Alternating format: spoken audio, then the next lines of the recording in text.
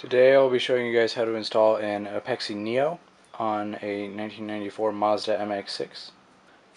The Apexi Neo is a device that intercepts the signal from your airflow sensor and changes the value on that reading before it gets to the ECU, so that you can change the amount of air the ECU sees and effectively change the amount of fuel that goes into the engine. You can create maps through it using the RPMs and the throttle position sensor, and the Apexi Neo has 16 programmable points of where you can adjust the fuel in percentages. The Apexi Neo has all these really tiny wires, like they have to be like 30 gauge or something like that. They're really small. So what I ended up doing was cutting little chunks of bigger wire, separating the wire core on the inside, folding the Apexi Neo wires in there and twisting around to put it in there, just so that these butt splices had something to hold on to. And then what's cool about them being heat shrink and having the glue in there is that it's actually holding the wires so they don't pull out as easily. But I'm going to have to tape all this up because I don't trust those little tiny wires, they might snap. But it's all wired into the handy dandy little plug here, and we're ready to plug it into the car now. So the Apexi Neo has to be wired into the ECU harness. So to start that, you're going to need to remove this trim panel right here. Take the shift knob and you can just unscrew that. So this works best with the car in 4th gear, just because of how it has to come up. So go ahead and put it in 4th gear, and then you can work on using a screwdriver, or in my case you can actually just use your hands. This one's a little bit loose, and you can just work on popping this off. It's just some clips, and with that nice and loose, you can start to remove the plugs that go behind there. The 3 plugs behind here are 2 little lights and 1 plug that goes to the cigarette lighter, and with that out, you should be able to just remove your entire thing there, and you'll be able to see your ECU harness. So here's a close-up on the plugs.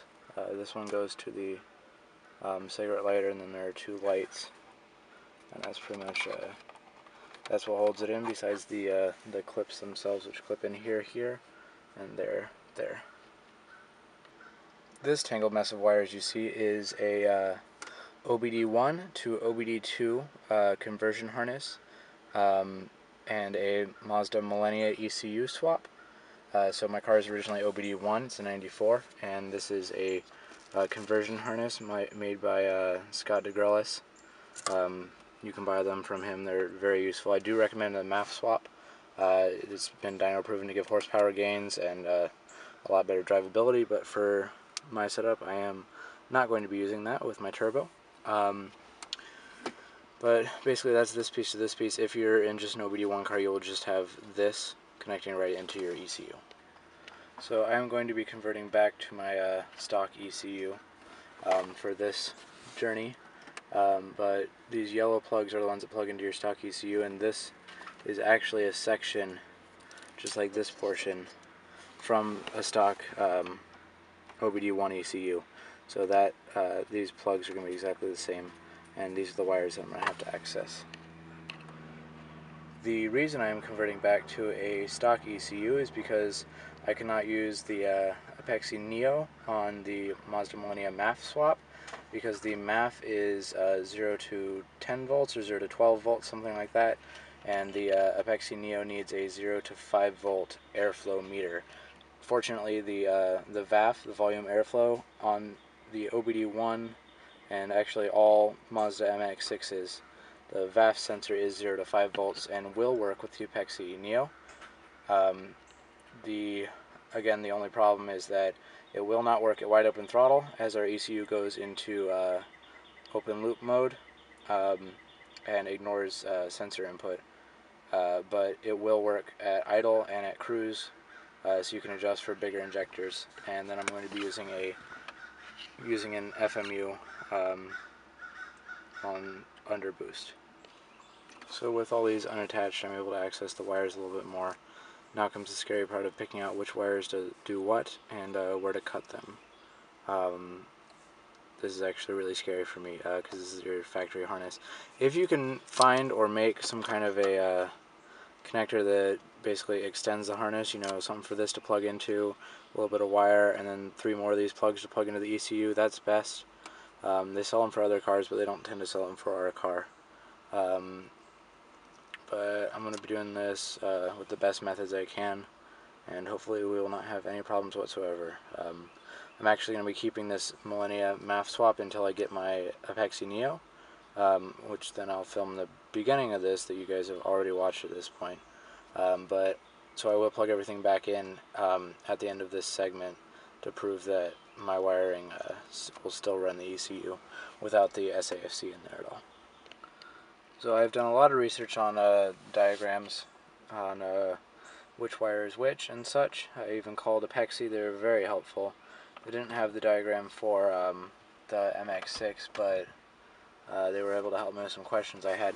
So I've wired it. I've narrowed it down to the far left connector, the one with the 26 pins.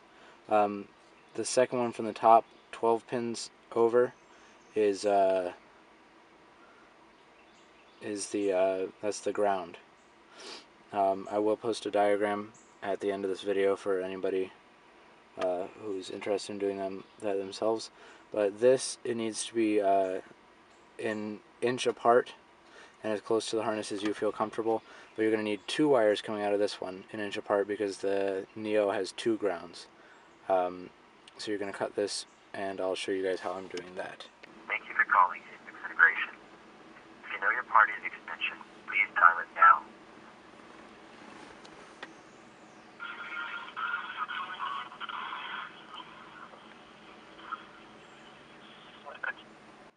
Hi, I had a question about your Apexi Neo.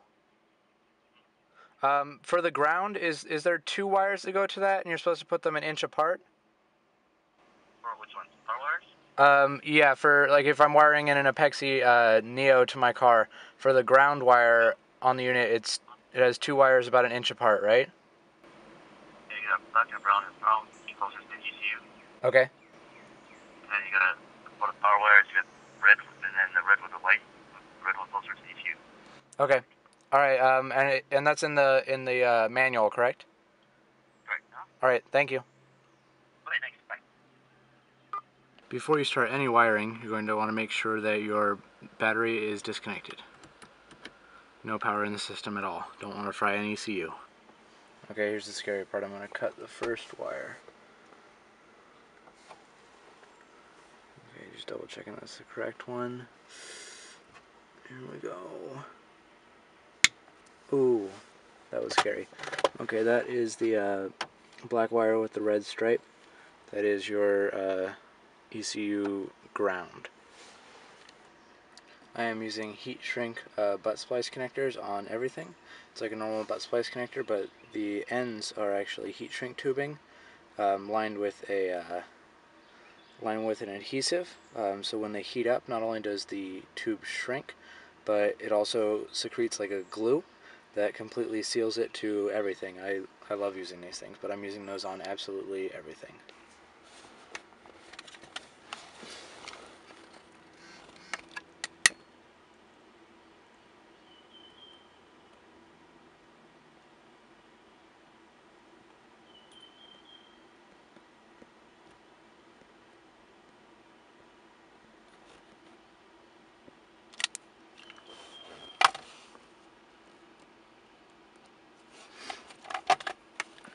I like to give it a little squeeze just to make sure that the glue is nice and connected.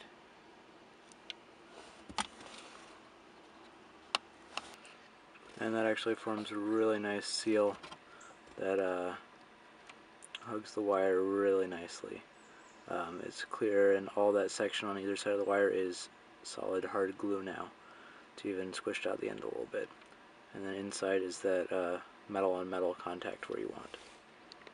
Here's another look at the heat shrink butt splice connectors. They seal, you can sort of see a little bit, some glue popping out the end there, and that's nice and hard and nice and connected. So this is what I've done as part of my pre-wiring. The wire comes, I I guess, out of the car, up through here, and into the thing, just like normal.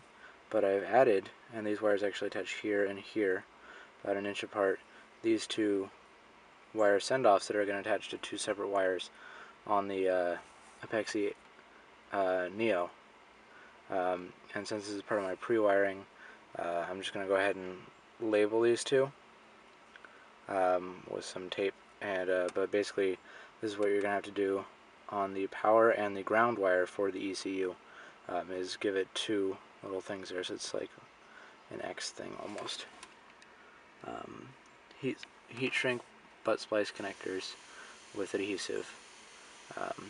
Good connection all the way through there. So on the throttle position sensor wire, which is the middle connector, number 14, which is the second from the right, so it's the second one in on this side. It's the pink wire with the blue stripe. I have just cut it, butt splice connector, an extension back to the wire, basically because you can't just cut it and crimp it back in because then it'll be shorter than original. So I basically cut it there, added a segue in between, and then wired in this, and this is going to go to the Neo for your throttle position sensor. Partway through, I started getting more creative, making less work for myself, and instead of doing this all in the car, I decided I would just cut the wire, strip it on either end from the car itself, and I would build these little things. It's basically like a wire interceptor wiretap thing, and that way I don't have to do any hard work really inside that tight space. I can just stick it in the end, crimp it, heat shrink it, crimp it, heat shrink it, and we're ready to go. So now I have done the VAF wire, the air meter volume airflow sensor wire. That is the solid red wire on the middle connector. One correction, I just realized that I made the wrong thing. On the wire for the VAF, you're not just tapping it, you are intercepting it. So instead of it going all the way through, you're going to cut it, and I'm going to put a male on one end and a female on the other just so I can plug it in right now. So now I've got the male and the female ends on this plug, nice and heat shrinked on there. I'm going to go ahead and plug those in and then plug the rest of these harnesses in. I have tapped the wire for the RPM signal. It is on the far right connector, number 8. It is the yellow wire with the black line on it. Now the only thing left to tap is going to be the ECU power wire. So this is basically the little harness connector tap thing I made for the ground.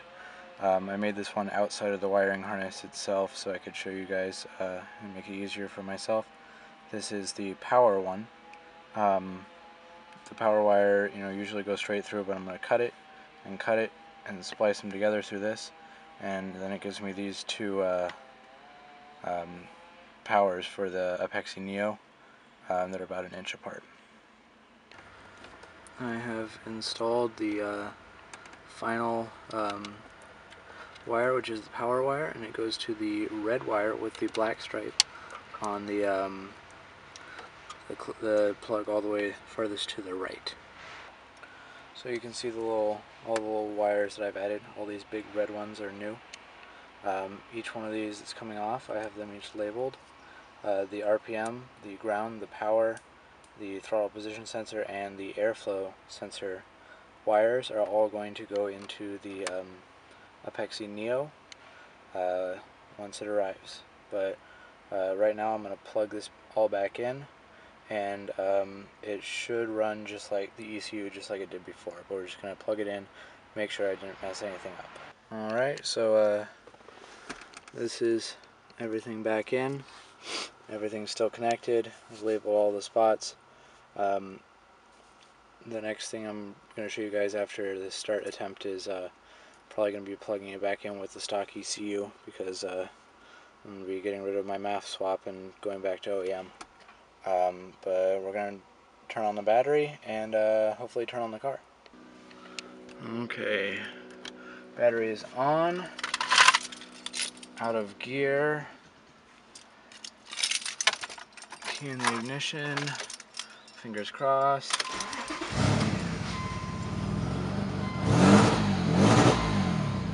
Awesome.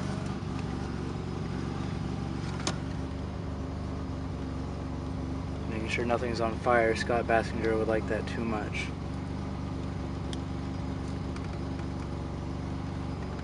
Alright. Yeah, so okay. Now, next week when my Apexi Neo comes in, I'll finish up this video, and then once I do some testing and prove that it works the way I want it to, I'll post it up for y'all. Instead of wiring each one of these little wires from my ECU into the Apexi Neo directly, I decided to make it on a little plug so I could unplug it and plug it back in. If you get a new Apexi Neo, they do come with a little wiring harness plug. I just bought one from a local computer store near mine that was actually closing.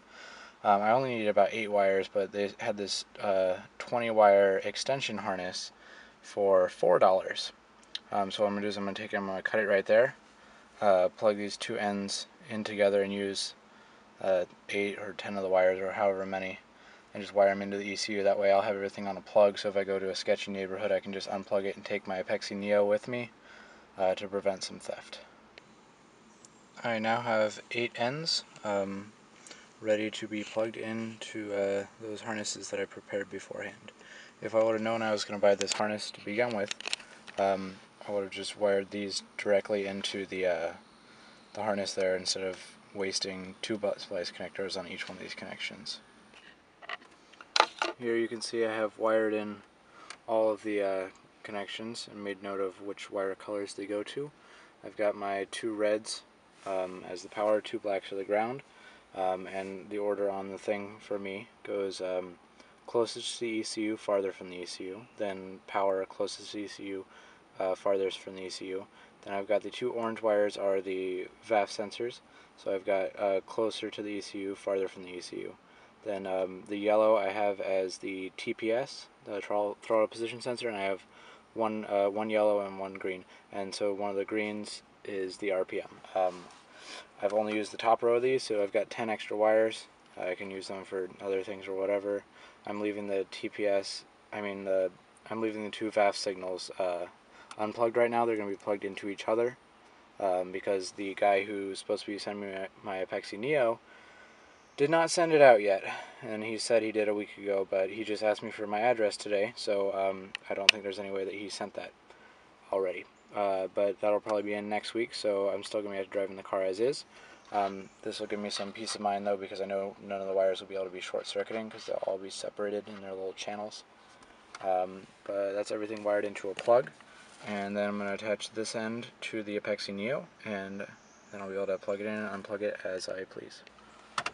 Here's just another checkpoint, make sure that the engine still works.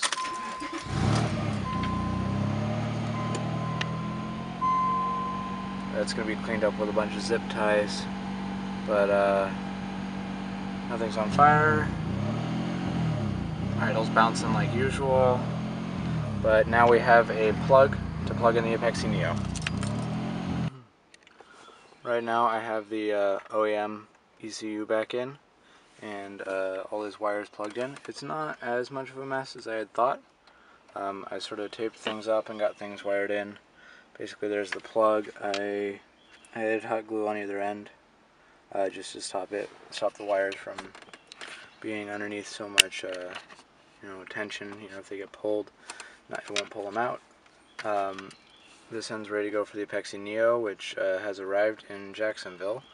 And so it should be here tomorrow, maybe even today, hoping for today. But basically that's going to plug right in there. I'm going to split up these 2 wires. I just got them crimped together so the car will run. And then we'll have the plug-and-play Apexi Neo. I have put my volume airflow sensor, the VAF, back in front of the turbo. So I've got the Apexi Neo all wired in, and here goes the first power on, hopefully. Okay, that's promising. Okay.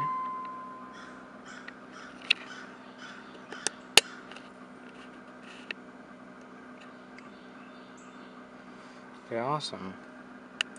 Well, it's plugged in. I'm going to mess around with the settings for a little bit and then show you guys it working.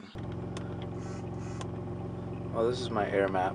Don't have the high throttle tuned to anything, really, until it gets above a certain point, because this does ignore the, it goes to open loop mode at wide open throttle and will ignore this Neo. Any inputs you give it won't change anything up there. Once it hits max deflection on the VAF, once the plunger goes all the way in.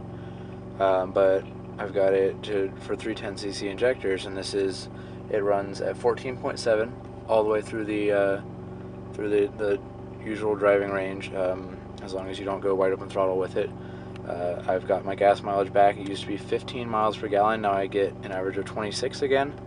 At 500 I'm at -10, at 1000 I'm at -7, 1500 RPMs I'm at -5, same with 2000, 2500 I'm at -37, 3000 I'm at -37, that's where I usually drive around, 4000 I'm at -27, 5000 I'm at 0 because usually by the time I hit 5K I'd either want it to be rich or I'd be at wide open throttle at that point.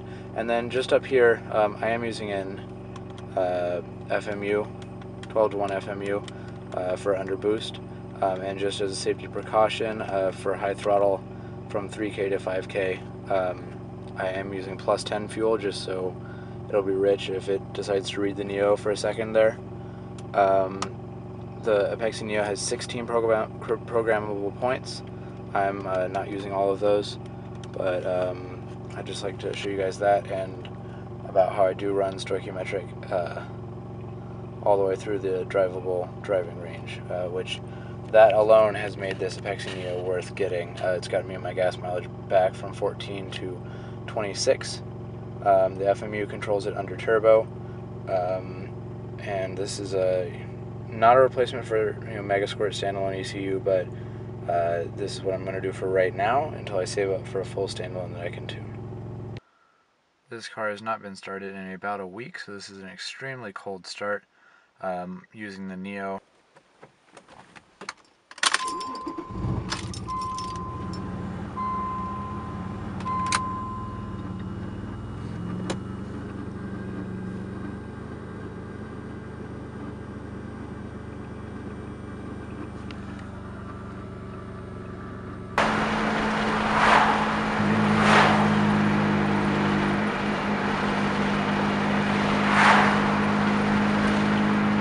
Hard to see, but that's at 14 air-fuel ratio at cruise.